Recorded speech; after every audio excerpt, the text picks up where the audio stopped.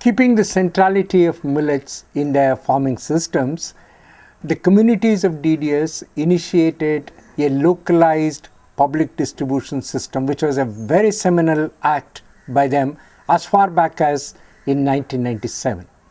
In this system, they emphasize on the principles of local production, local distribution, and local storage. They identified all the poor in their communities to whom they made an entitlement of a certain amount of millets every month. They issued them the ration cards and they have been supplying them millets month on month through their own ration cards. So sorghum is the main crop distributed in this fashion, and this has rejected rice and wheat-based PDS, which is sponsored by the government of India. It is a very nutritionally inferior system compared to the kind of system that the communities of DDS have been following in their communities. Especially some of the recent research tells us that 20% of all diabetes in this country is because of the PDS rice consumed by the poor, both the urban poor as well as the rural poor. If you consider this, if you juxtapose this information, you can see how wise were DDS communities almost 20 years ago when they made a decision that their local sorghum-based public distribution system should be an answer to a highly centralized, weak grain-based public distribution system of the government. Millets are the storehouses of all macro and micronutrients. Give any parameter, whether they are protein, energy, they are iron, calcium, minerals. In all these forms, millets score far above rice and wheat. Therefore, why should they be kept out of our public distribution system? This is an argument that both DDS and Millet Network of India have constantly championed for over 10 years.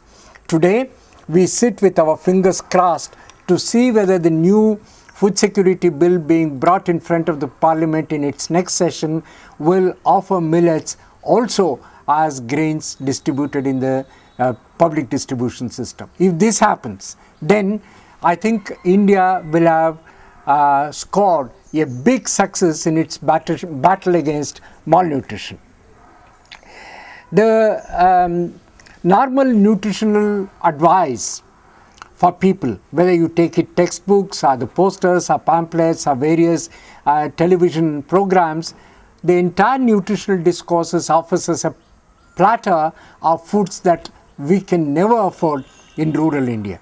They consist of eggs and meat and fish and different kinds of vegetables, etc., etc., etc. But the daily food platter of the Indian rural poor is absolutely bereft of all these kind of fancy elements.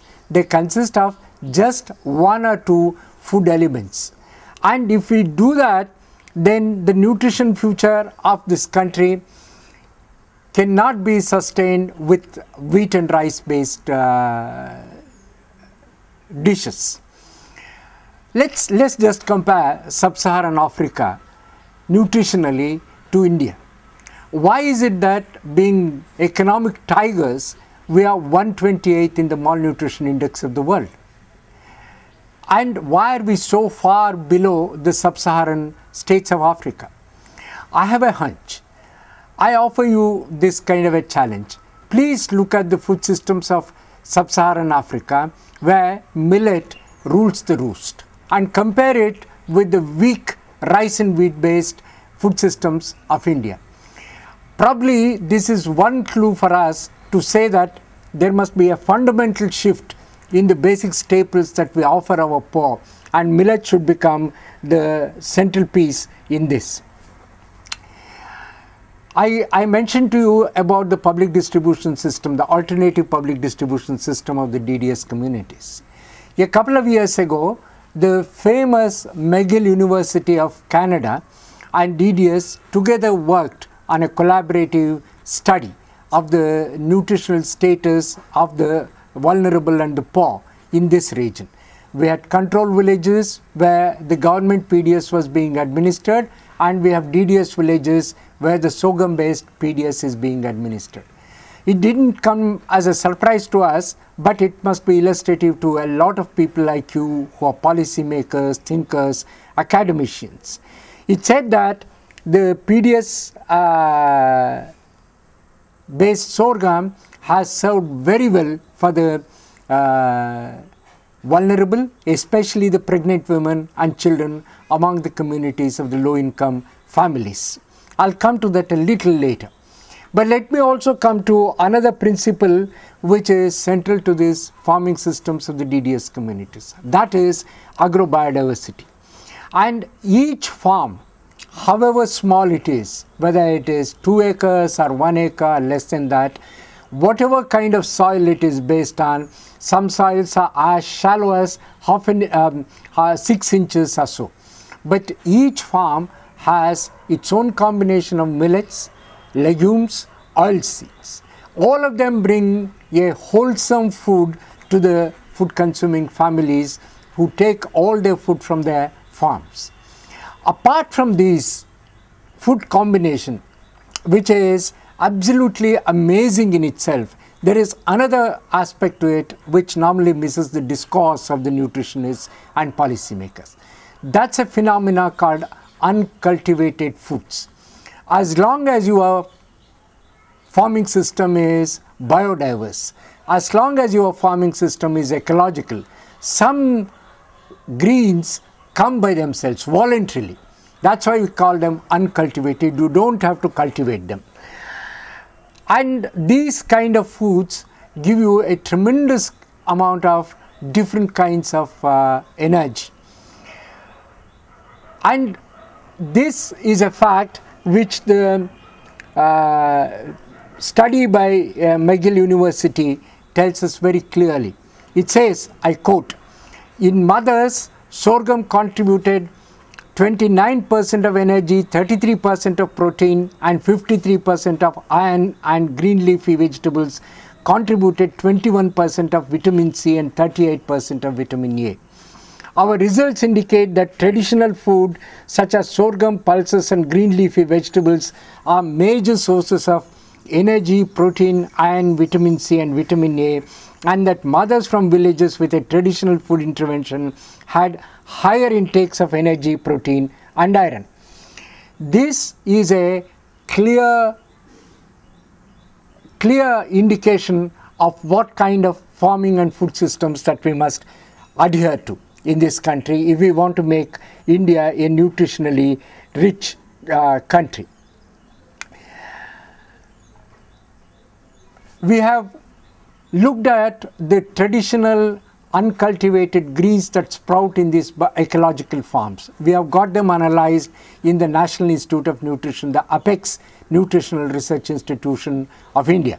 And it says that all macro and micronutrients, nutrient by nutrient, the uncultivated foods score several notches above the cultivated greens such as spinach.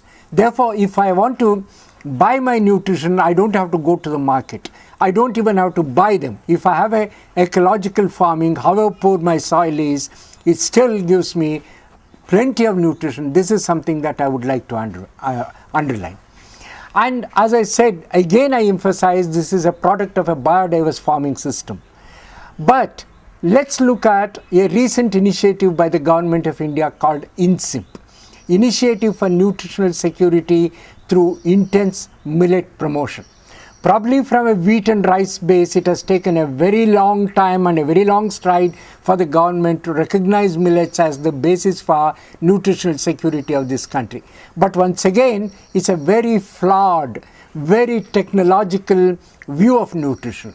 In INSIP, the government says farmers must use hybrid millets for cultivation, and there should be monocultures. It's either sorghum or foxtail millet or little millet or finger millet, and not a combination of all these things, which goes completely against the holistic traditional farming system.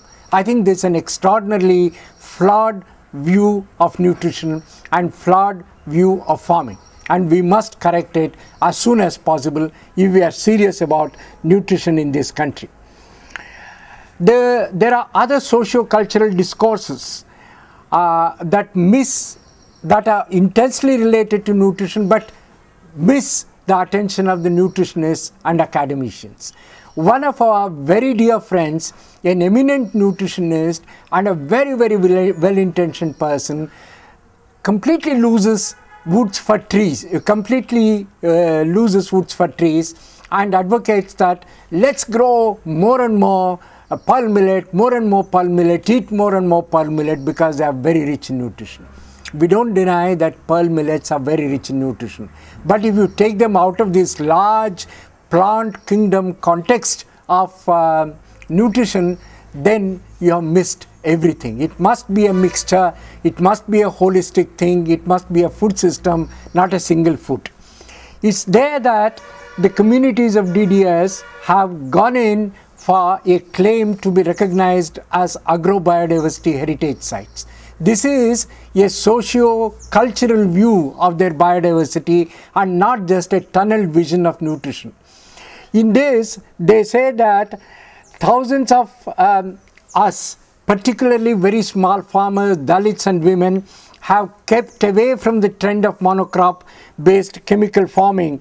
We have continued to believe in the mixed cropping system, which minimizes the risk factors on our drylands. It might be important for us to point out here that no farmer who has followed our biodiversity farming has committed suicide in this region.